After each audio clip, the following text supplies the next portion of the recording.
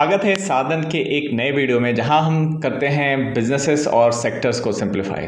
आज हम लोगों ने एक ऐसा सब सेक्टर चूज किया है जिसपे बहुत दिनों से डिस्कशन पेंडिंग था। दोस्तों, मैं बात कर रहा हूं रिन्यूएबल एनर्जी का फ्यूचर हम कैसे देखते हैं। तो the story so far we know that solar has been a sunrise sector. इस वीडियो में मैं आपसे बात करूंगा कि सोलर के लिए क्या पॉलिसी सपोर्ट आ रही है या पॉलिसी में किस तरीके का रोड ब्लॉक मिल रहा है, इस पे हम चर्चा करेंगे। साथ ही other alternative sources of energy जैसे पम्प्ड हाइड्रो, ग्रीन हाइड्रोजन और BESS, जिसके बारे में काफ़ी बज़ चल रहा है। BESS में क्या पॉसिबिलिटीज़ हैं, how government is looking at it, whether the policy supports are available to this sector or not, और किस तरीके का पॉलिसी सपोर्ट जो है वो इंडस्ट्री को पुश कर सकता है टू इन्वेस्ट इनटू BESS और लेट्स से ग्रीन हाइड्रोजन और pumped hydrogen.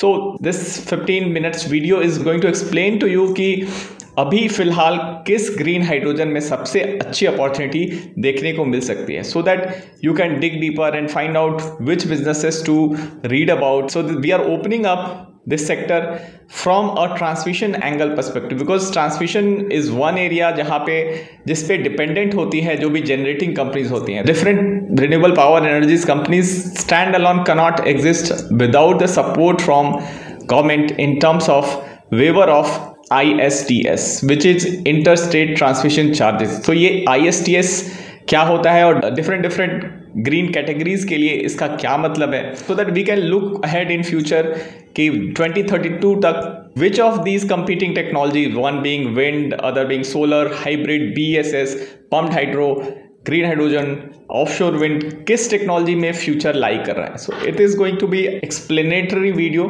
This is a part of a ongoing training on transmission sector. If you want to access the 40 minute video which we have shared with our members, you can join channel membership and the links are given just beside the subscribe button. This video is available for them, so look forward to see you there as a closer community group on our channel.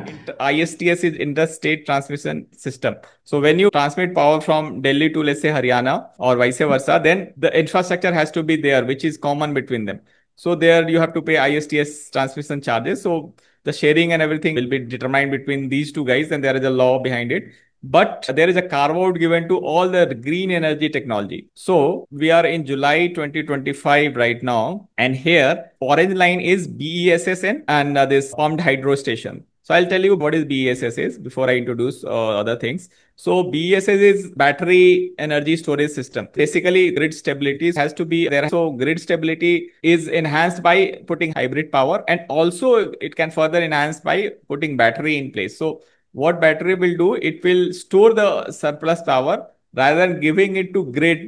So it will store the power from the time of generation till when the demand comes. So they will park for 2 hours power capability. So let's say 100 megawatt power I'm producing through solar or through solar plus wind, also hybrid. So I will have a 2 hour of backup of battery. So out of 24 hours, effectively I'll be producing 10-12 hours only, but I will store that for 2 hours. And then that 2 hours storage will be used for when the demands peak out. What I'm doing is I'm reducing the grid load through batteries. So BESS is going to be there, as the graph suggests. You can see they have got a 100% ISTS transmission charges waiver. So this is left hand side, you can see, and this is valid till July 2028, till June 2028 they are valid. So they don't have to pay any ISTS charges, and ISTS charges are typically 1 to 2 rupees.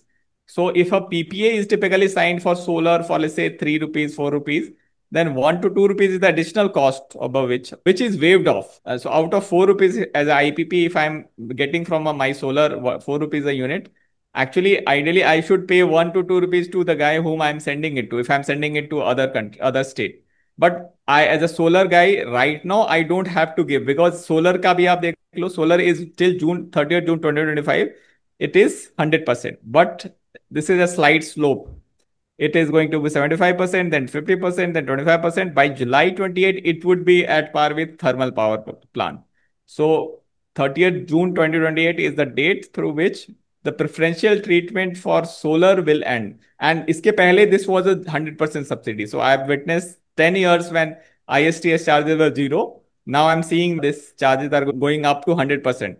from 100 to 0 as a waiver. So with 0 to 100, they are moving as a charge billable to the IPP, to the guy who is selling the power. So this will have economic impact and a kind of a signaling which will not be favorable for green energy, so to say. But now government thinks that solar and wind and hydro have kind of matured. So those three big brothers are put in one bracket where their waiver are going to be waived off. Waiver will be repealed. So that's the new paradigm. We'll see how it impact, but I think it's not favorable for these three big sectors. But BESS has a 3-year carve out. Green hydrogen is also a bigger carve out till 2030. So from 2030 onwards, 2034, it will come down from 100 to 0. Again, offshore wind, which is further 2 year down. So it looks like government has an agenda of giving 7-8 years of free runway till they become sustainable, and then this charges would apply. It is subject to lobbying. Actually, if developers put force behind and they can push it, they can from zero, from they right now they will be bearing 25% for next year, Right. on paper. So which means 50 paisa.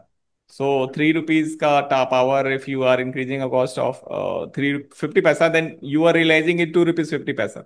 So for your profitability might get a hit. Whether they have built it or not on the conventional model, that is their lookout. I'm sure they would have built it because this was there in the policy for some time, that after this time we will waive it off the way it is right now. But obviously, if they think that okay, please do it and all those things, that request has to be put forth.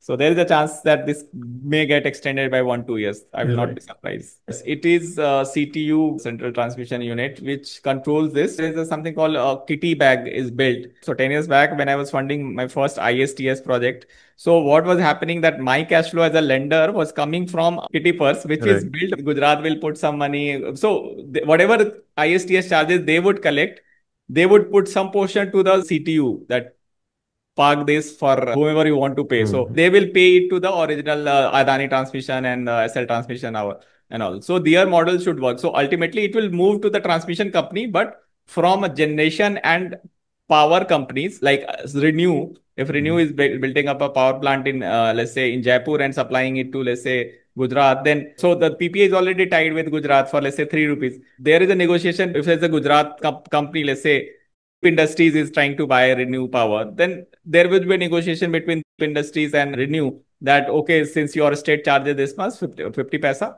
so you have to give 50 paisa or 20 paisa more to me.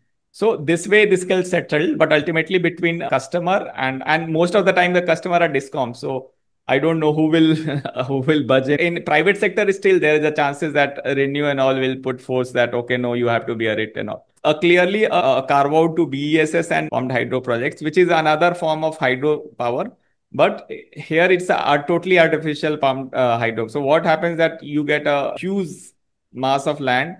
What you need to do is you need to create a structure of something like 20-30 meters.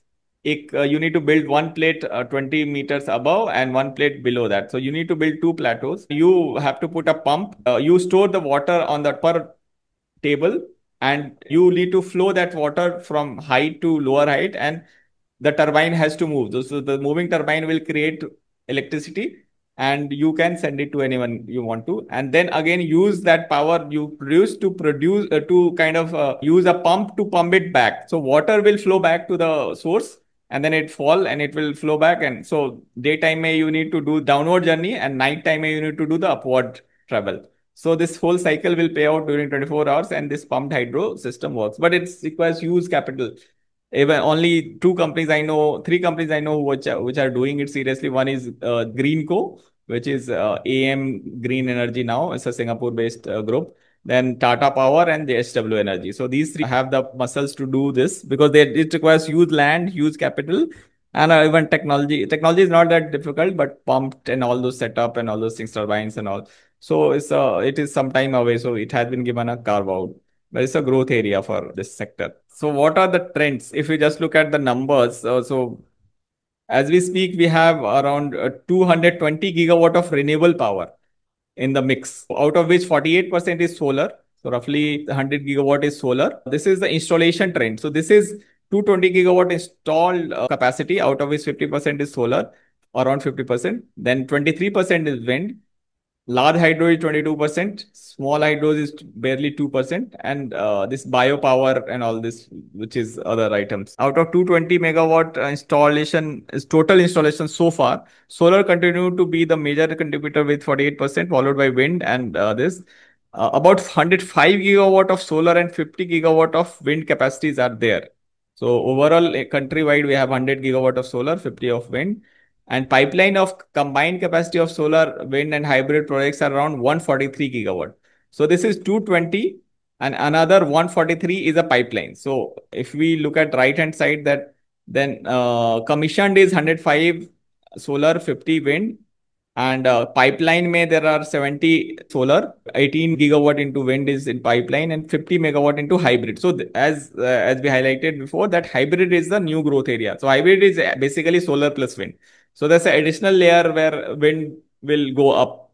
So solar will also go up. So both of them is like one plus one and another half for them. And the rest of it is pumped hydro, which is far in future. Another 66 gigawatt are under bidding phase. So there is three stages. One is pipeline, which is already bid out, and who is making is established, who will buy is established. But under bidding stage is also good amount is there. So which is around 66 gigawatt. So, if you look at closely, then approximately 29 megawatt is capacity addition of tender. This makes 56% increase from 18.4 gigawatt. So, the tender stage under bidding stage has grown by 56%. So, this renewable energy is still growing at 56%. And I'm looking at future because this is under bidding, which will come next year in pipeline, or maybe so that is growing. So that's why we are bullish on this sector put together, because the growth rate are 56% and all. This capacity of increase will be crucial for India to reach this goal of 500 gigawatt of renewable energy by 2030. But it requires 50 gigawatt addition each year till 2030. So that's the landscape. So the outlook looks like that there are good days for wind. Solar ke good days so hai, but wind segment is something which is looking pumped up, because 4 gigawatt last time kiya tha last year. Now we are looking at 6 gigawatt to be added in FY26. So this is the energy outlook.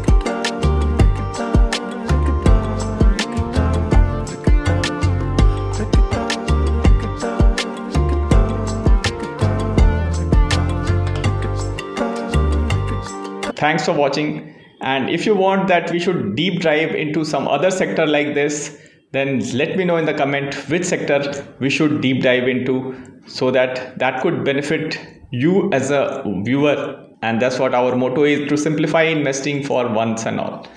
Thanks for being a support, and do comment ये video आपको कैसा लगा. Thank you. Content of this video is for educational and informational purposes only and should not be considered financial, investment, or trading advice. The information presented is not a recommendation or endorsement of any particular investment strategy, security, or financial decision. Investing involves risks, and viewers should conduct their own research. The creator of this video is not responsible for any financial losses incurred based on the information provided.